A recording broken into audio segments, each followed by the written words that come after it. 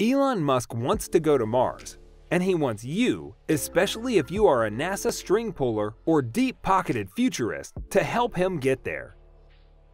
It involves a slew of new technology, gigantic reusable rockets, carbon fiber fuel tanks, ultra-powered engines, plus spaceships capable of carrying 100 or more passengers to the Red Planet, landing, then returning to Earth to pick up more.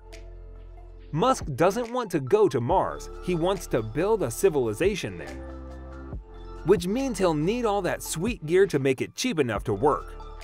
So guys, in today's video, we will be showing you insane plan of Elon Musk's SpaceX company to colonize Mars.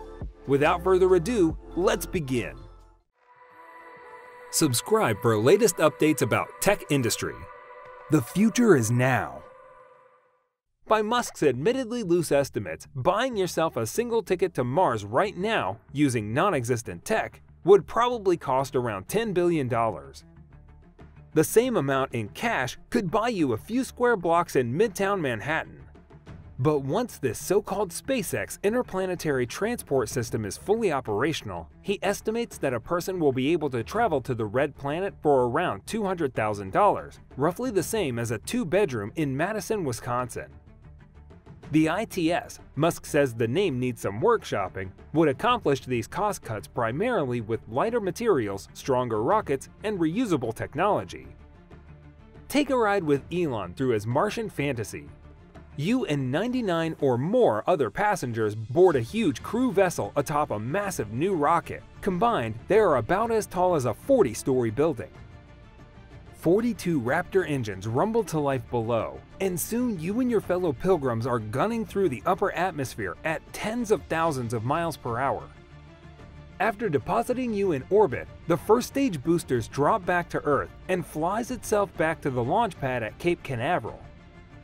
After some indeterminate refurbishing, a crane attaches another spaceship on top. Except the one that has no people. It's full of fuel. The rocket launches again and releases the spaceship, which meets your spaceship in orbit and transfers its fuel load into your ship's tanks. Repeat a few times until your ship is topped off, then you head for Mars. Thanks to 6 vacuum-optimized engines accelerating your ship to about 19,014 miles per hour, you and the other pilgrims will reach Mars in just over 3 months. Along the way, you guys will have so much fun playing zero-G games, watching movies, hanging out in the onboard pizza shop. Elon, seriously. It will be like really fun to go. You'll have a great time, Musk insists. Several years of submarine service leave me slightly skeptical that any amount of pizza and zero-G can turn locked in a tube into a great time. But who cares? Off to Mars! Upon arrival, heat shields on the ship's belly will create mild friction with Mars' scant atmosphere to help you brake. But the real stopping power will come from supersonic repulsion, basically firing engines at the planet in the same way SpaceX lands its Falcon 9 rockets. Except this ship will be going many times faster than that, and the crew capsule is way heavier. Then again, Mars' gravity is about 1/3 that of Earth's, so maybe everything will be cool. Hell, I'm not a physicist, people. Welcome to your new home. If you are enjoying the video, then make sure to hit that like button and subscribe to the channel for more amazing videos just like this. Mars, he points out, is one of the best bets for setting up humanity's Battlestar Galactica starter kit. It's close by, it has lots of water frozen beneath the surface. For farming, the atmosphere has vital nutrients like carbon dioxide and nitrogen. And the gravity is just 37% that of Earth's, which means you'd be able to lift friggin' anything and dunk like Michael in Space Jam. Plus, red never goes out of style. And importantly, ITS is not a one-way system. Using methane fuel harvested from the Martian regolith, Musk says the spaceship would be able to lift free from Mars' weak gravity and return to Earth. This part of the plan is crucial to cutting those interplanetary costs. If commercial aircrafts weren't reusable, a red-eye might cost you $500,000 or more. But just like reusable jetliner makes it possible for you to fly anywhere in the continental USA for under $1,000, Musk says his reusable system will make Mars cheaper than most mortgages. Musk's ultimate vision is a Martian city of millions.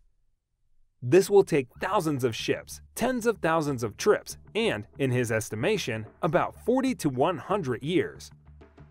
But all that starts small. Despite a recent pre-launch explosion, Musk still hopes to send a Dragon 2 capsule to Mars in 2018, when Earth and Mars orbits bring the planets close to one another. Then again and again, every 27 months, when Earth and Mars are again perigee, SpaceX will transport 2 to 3 tons of equipment to the Martian surface. Pardon the mixed metaphor, but this whole thing redefines the word moonshot. Musk has always stated that his goal for SpaceX is to get to Mars. All these ISS resupply contracts and communication satellite launches are just ways to build capital and develop technology on the way to that goal. In response to an audience member asking whether Musk wanted to go to space, the SpaceX CEO replied, "I've got to make sure that if something goes wrong on the flight and I die, there's a good succession plan and the mission of the company continues and doesn't get taken over by investors who just want to maximize profits and not go to Mars. That's my biggest fear." Real talk. But SpaceX doesn't have the money to do this on its own. As Elizabeth Lopato from The Verge brilliantly pointed out this morning, the whole point of today's speech is to pique the interest of other moneyed space fanatics. Musk is rich, and SpaceX is doing pretty good business sending satellites into orbit, notwithstanding the odd explosion now and then. But the company is nowhere near making the billions necessary to jumpstart its Mars ambitions. How far to go? Well, SpaceX just did a successful test fire of the Raptor engine, which has 3 times the propulsion power as the Merlins it uses on the Falcon 9. "I'm amazed it didn't blow up on its first firing," Musk says. The company's engineers have also made progress on the carbon fiber fuel tanks. As any decent bicyclist will tell you, ad nauseum, carbon fiber has amazing strength-to-weight ratio, just don't put it in a clamp. But making a mold big enough, without cracks, and having it cure at the right temperature is an enormously difficult challenge. Musk said he hopes to have the first developmental spaceship ready to operate in about 3 years. If things go super well, the first one could be ready to depart in about 10 years. So guys, let me know down in the comments section below, do you think humans will ever visit Mars? For more interesting content, give this video a thumbs up and don't forget to subscribe to the channel for more awesome content. Have a nice day, and I will see you in the next video!